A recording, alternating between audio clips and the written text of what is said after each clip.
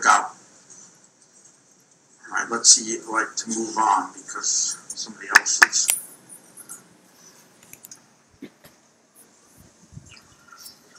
I hope I'm doing the right thing. Don't help. Remember, it sounds like I heard the name Annette. Make sense at all?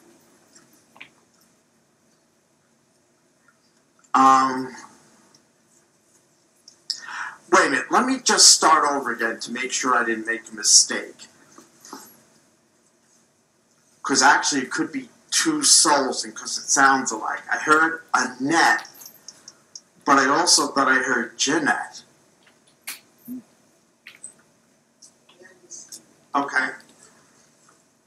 Wait, give me the signal, start over again, so go back to what I originally heard. Definitely, this individual passed on the name Annette. Okay. Yeah, even, family, friend, whatever, because family's used very lightly from over there. It can also mean people by term of endearment. Good friend will come in like a brother or whatever. But there's a female presence that came after George and told me her name was Annette, but passed on. And who said yes again? Okay. Yeah, okay. I just want to see what she says to me. So I'm not positive yet. No, this one states she is family, yes? Real McCoy. Because she's saying to me, when they say real McCoy, that means actual.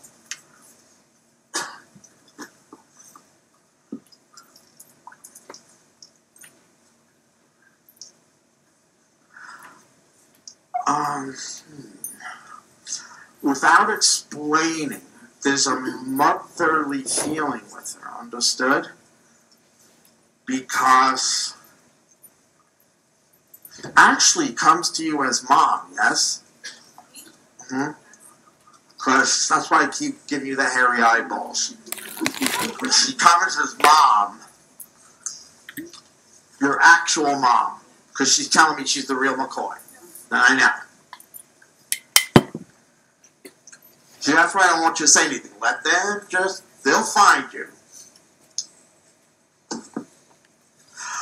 Actually, too, she does give me the impression she did pass kind of young, yes?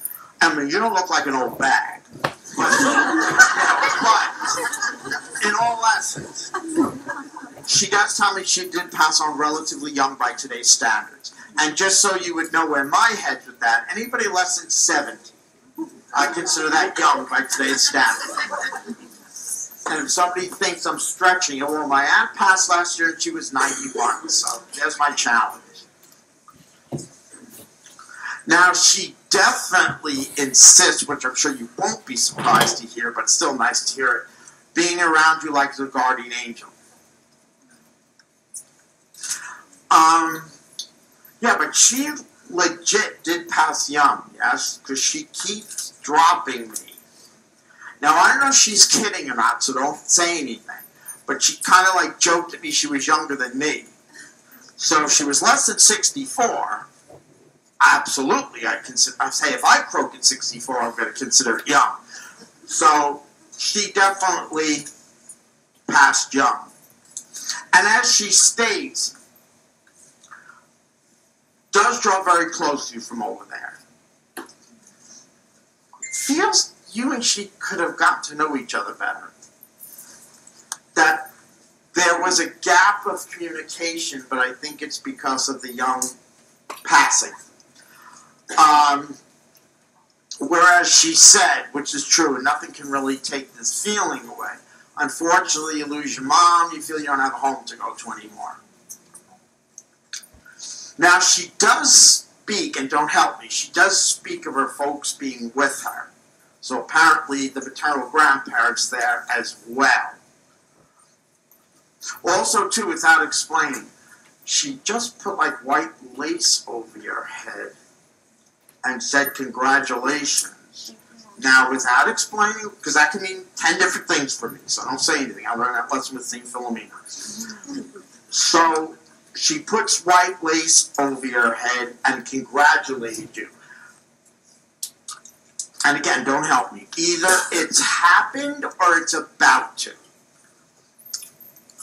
You know, not 40 years ago or not 50 years up ahead. It's obviously hearing some sort of joyous or happy news that affects you singularly. And without telling me, you know what it is, and she just wants to make sure that you know she knows and was a part of it. And because she knows you've wondered if she knew. And she does. And she knows that's going to make you feel a heck of a lot better. Naturally, you'd rather have her here physically. And also, as she states, she hopes that her passing didn't frighten you. Because again, you know, your mom passing young, you know, Mrs. Jones next door was fine. You know, you feel almost singularized.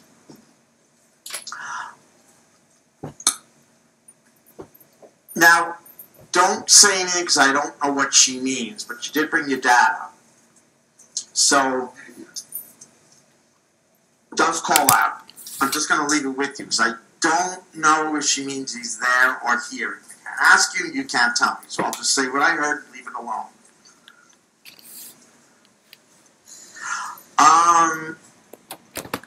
Interesting. There is birth around you. Because St. Philomena just appeared behind you, and that's the sign of a happy birth. But it feels as though it's in my lap, which, without helping me, which would mean it either has happened recently, or it certainly is about to. I almost get the feeling from your mom it's happened.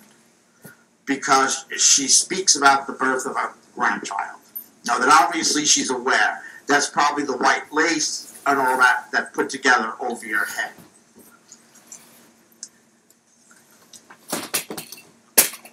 Yeah, I just realized that. I know what it means now, because I kept seeing the Mouseketeer around you. Remember, Annette Funicello was a Mouseketeer, going back to way before your time. But definitely, your mom knows. I used to watch the Mickey Mouse Club, so. But again, very much embraces you with love.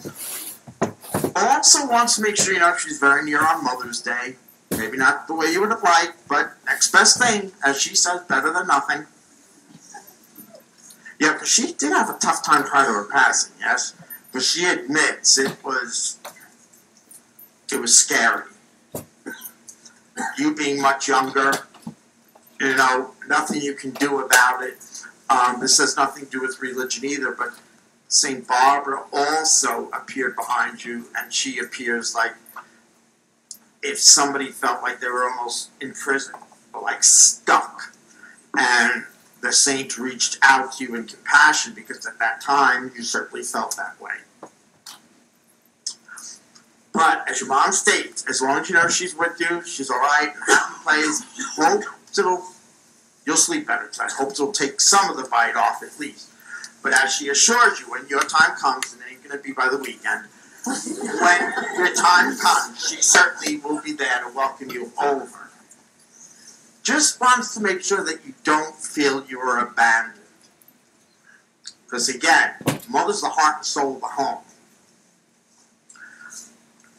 Alright, but she says she's going to move on, so let me see where it goes next.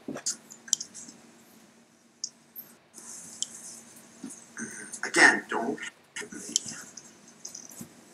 Something I saw, the name Jane made sense with anyone?